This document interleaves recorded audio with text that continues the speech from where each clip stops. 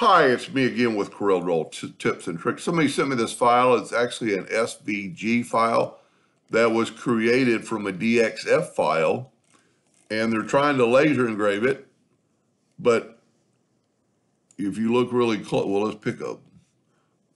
If you look really close, the lines are not joined, and if we take the shape tool, and you can see that the lines are not joined. And in some parts, there's so many lines, even on this R. And look at the S.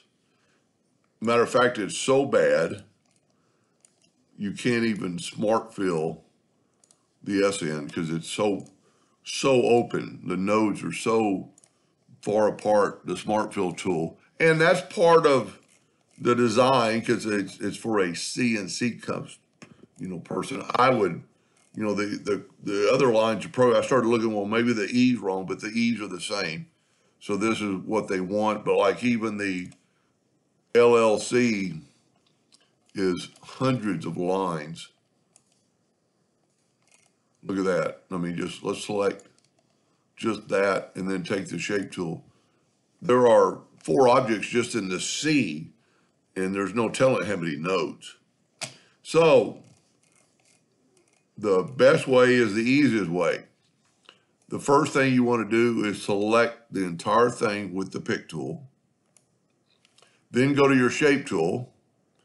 Look at all the nodes, 446 objects. Then select all the nodes with the shape tool. Now you can see they all turned to a solid red. Some of them are blue. Go up to Windows, Dockers, and join curves.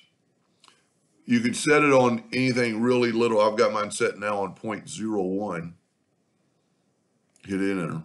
Well, I must have lost my, see how they're hollow, now they're going to be solid. And apply, and watch this from 446 down to 50 objects, which is probably what it's made of. You know, the lettering, the stars, it's cutting. So there's probably 50.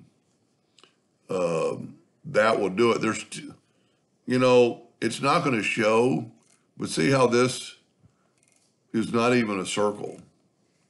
This is a rough, it might not even show up. Like on the C, you actually see the bumps.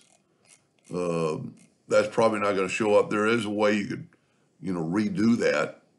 And I might make a second video if he lets me know he'd like to have that cleaned up a little bit.